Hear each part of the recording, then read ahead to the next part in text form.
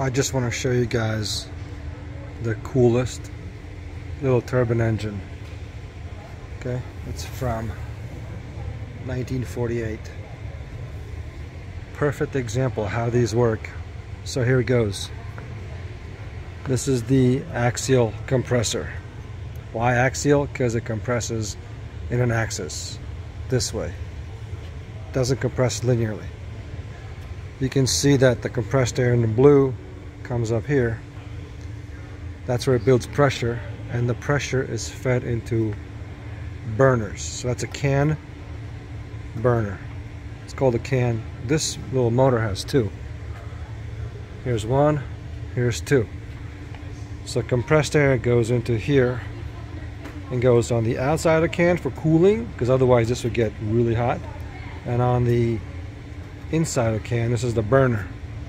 So fuel comes from there, right? So there's the fuel manifold, comes from the fuel pump, right? So fuel pump, manifold, boom, spreads it out both ways, ends up into the can. I mean, how simple is this, right? So inside the can, there's igniters. There's an igniter right there. There's one or two. Those are the igniters. There should be some on top. Let me see if the other one has them. Yes. So typically you got one igniter that makes spark, and there should be a backup. So here's an igniter. Maybe that's not igniters. Maybe that's something else. Maybe that's heck if I know. But here's the igniter, so I assume this is your distributor, kinda. Makes spark right here, and then spark for the other one. But inside it, the flame happens. And the flame, it's pretty much a burn. The hot air's got to go places. You can see that it's hard for the hot air to go backwards from where it came from, but it's easier for the hot air to expand out the back. So it expands into this manifold here, and it hits the stators. And these are hot as hell. From the stator, it goes to the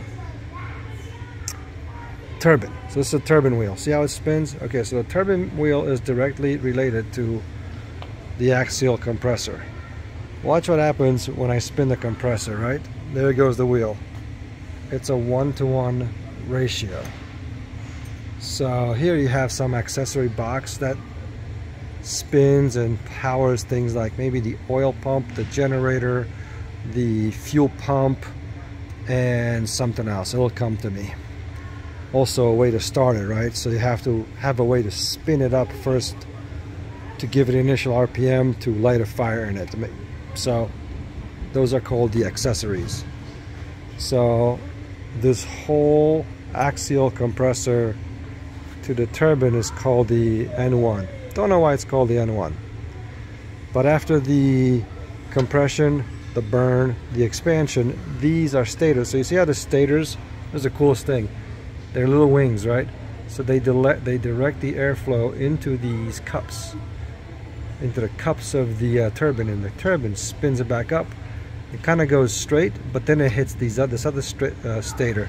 So what the stator does is it directs the hot gases to the business end, right? So all we're trying to do is spin the shaft to maybe couple it to a propeller or to a gearbox. So a gearbox would go into the helicopter. But this, from here on to here, it's free. It's there's nothing that connects this to this. So this is called a free turbine. A free turbine. There you go. So this is the N2. So N1 turbine, N2 turbine. All this turbine does is it spins at something like, we saw in there, like 36,000 RPM, and then it will put out something more usable like 2,500 RPM. That's a typical propeller RPM, 25 to 3,000. So it's roughly a 10 to 12 to 1 reduction. And the way you get it is this spins at low torque, really fast and low torque. So if you guys know what that does, you can take low torque and gear it down. Look at this gear. So I know that's like a sun and moon or whatever you call it, planetary. I think this is a planetary. But what is this one? If that's planetary, where it has something in the middle, like the sun and the planets spinning around it, 1, 2, 3. I guess this is a reverse planetary because the planets are way larger. Anyway, all it's doing is amplifying torque. So reducing RPM, that's all you're doing, reducing RPM. So this spins this little tiny thing, which then goes to the big gears, which amplify or reduce RPM. These big gears go to smaller gears, which spin this big gear, which further reduces RPM to your final drive. So this is hooked up to this. So this is not connected, this shaft is not connected to this shaft. They're separated somewhere in this bearing. And oh, by the way, once the air goes hot to medium heat to the N2 turbine, now it's to the exhaust. So hopefully, this is called a gas turbine. So the efficiency of a gas turbine comes from taking cold air, heating it up, and then taking as much heat out of it, because that's how you get energy. You take the heat out of hot air and you exhaust it out through here, which is your exhaust. So this isn't as efficient, because what we're doing nowadays is we have maybe 2 N2 turbines and 3 of these in a row, right? Because you're just trying to milk every last piece of energy out of the velocity that comes out of here.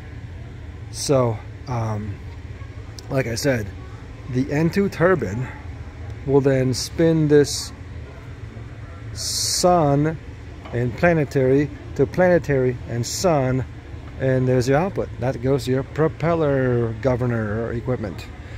I think these things are further accessories, like maybe that's a governor. I can tell that right there, that's something, another accessory. But look at the ratio, right? So I'll spin this 90 degrees. You can see how that spins. So every 90 degrees, look at this. This barely spinning, but it is. You can tell that it's doing it. So I'm estimating about a 10 to 1, because I'll turn this like 9 degrees and this turn maybe like 6 degrees. But look at all these spinning gears. That is a lot, and all of these have to be lubricated, so they're sitting in oil. Like, I find these seals fascinating, how they're designed for long life, they don't fail. And look at the inside, right? This is the the magic of a turbine is you spin the N1, which then after a while self-sustains itself by spinning the N1 turbine, and the more fuel you give it, the more N1 RPM you make, right? It's just the magic of turbines. Like, whoever came up with it is genius. I think it's a guy named Frank Whittle from England.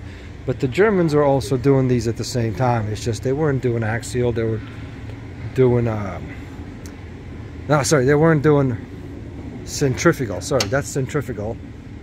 They were doing axial. I may have made a mistake.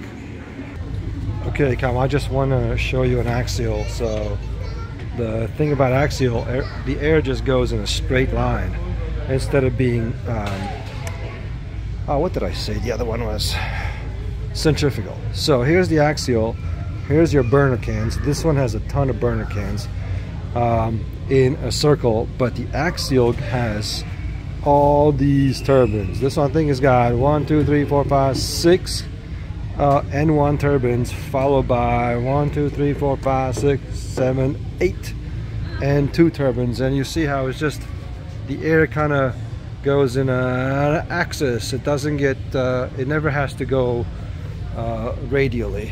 But yeah, that's an axial right here.